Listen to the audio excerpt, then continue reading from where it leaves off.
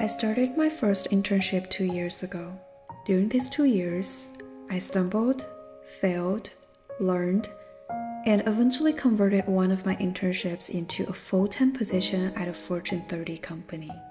I thought my life was all going to be perfect once I landed a full-time job at a great company. But I got into deep depression soon after.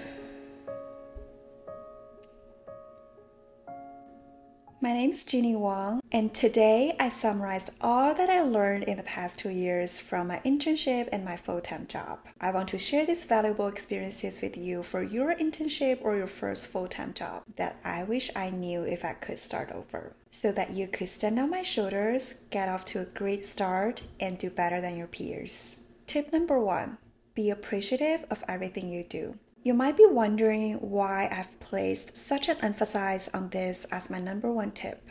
Here's the thing. You're either in college or a recent graduate, and right now, everything ahead might seem like a fantasy for you.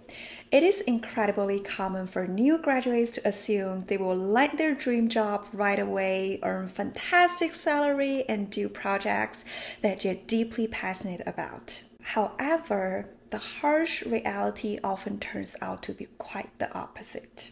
You might have set your sights on a Fortune 500 company only to find yourself at a local startup. You might love the idea of conducting data analysis to inform major business decisions, yet find yourself stuck with the daily data entry tasks. And despite working hard in school and feeling that only a 6-figure salary will justify your hard working, you might start with barely half of that. Now you feel defeated, you've lost all the passion at work, you've started to hate your job, and your life became miserable. So please know that you will definitely reach your dream job, but you had to start somewhere. Think of it as if you're building your own ladder right now. Everything you learn every day is going to be an invaluable and essential material that you definitely need for your ladder. This ladder will eventually take you to wherever you want to be. How to cultivate gratitude.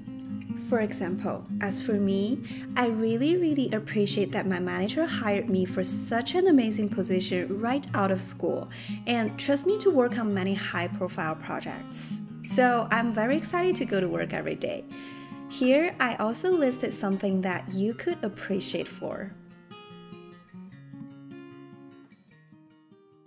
Tip number 2, set the important mindset that your lack of experience is actually your advantage. You got your offer and now you're worried about your lack of experience because it's your first job. The truth might surprise many, but starting from scratch as a blank paper without preconceived notions or stereotypes of how tasks should be accomplished actually allows you to adapt more fluidly to new environments. If you don't believe this, think about why MBB prefers new graduate college students instead of people who have professional working experiences.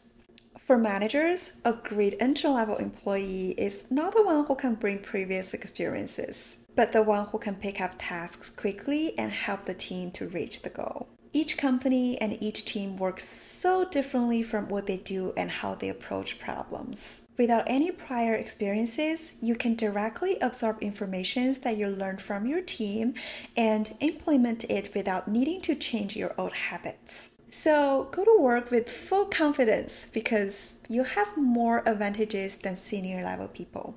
Tip number 3, reset. When I just started my first job, I was so nervous every day about every single project.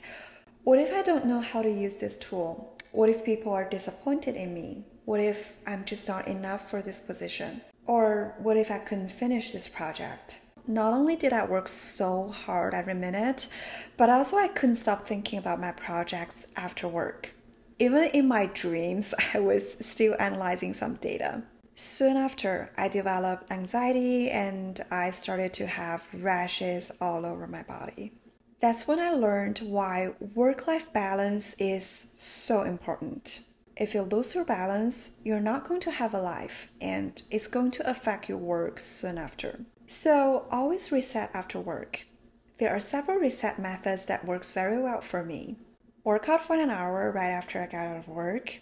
cook a nice dinner for myself, or take a hot bath. Find your own way. Try not to think about work when you're not at work. Always put yourself first because you can only perform well at work when you have a life.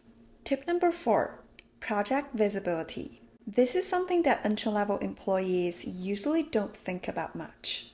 But having visibility is so important for your career. Okay, what does visibility actually mean? It could be a lot of things. Projects that tie directly to a company's OKR or goals. Projects that involve many senior level teammates or executives. New projects that nobody has ever done before. And so many more. Working on high visibility projects not only gets you to work with important high-level stakeholders, clients, but also trains your skills much quicker. Plus, it's a crucial part of promotion. Tip number 5, taking initiatives.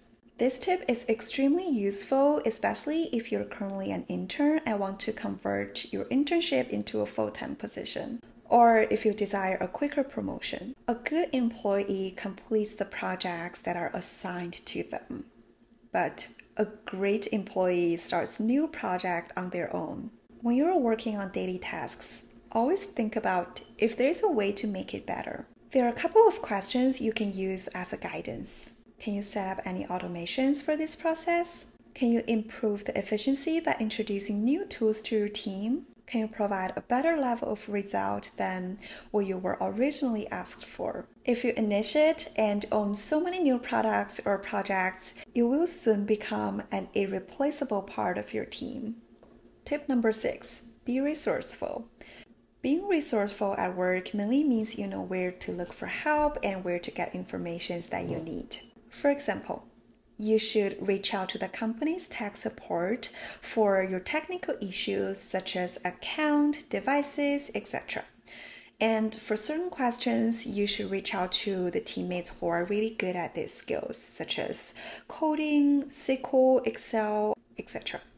For requirements gathering, you should know which stakeholders to connect with. As you can tell, if you know where and who to reach out for your different questions, you won't bother your manager too much, so that you're going to be very likable by managers who always know how to get problems and questions fixed. The last tip, find your life purpose. This purpose should not relate to your job. As we know, companies lay off and employees switch jobs all the time. Think about who you are without your job title. If you can't think of anything, then you need to find your life purpose. I would like to list several possibilities. Your purpose could be a side hustle that could eventually lead to continuous passive income, such as investing, being a content creator, being a career coach, etc. Your purpose could also be your hobby, such as being a photographer, dog worker, football player, etc. Your purpose could also simply be to keep reading and learning new skills to make a better yourself. Having a life purpose is like having a job insurance, so that if by any chance you get laid off by a company, you won't be too panicked because you have this insurance and you will have another support both mentally and financially to help you to get over this laid off period. These 7 tips are not just strategies for success in your first job, but are foundational principles for a fulfilling career and life. Please comment below on what other content you want to see in my next videos. See you next time!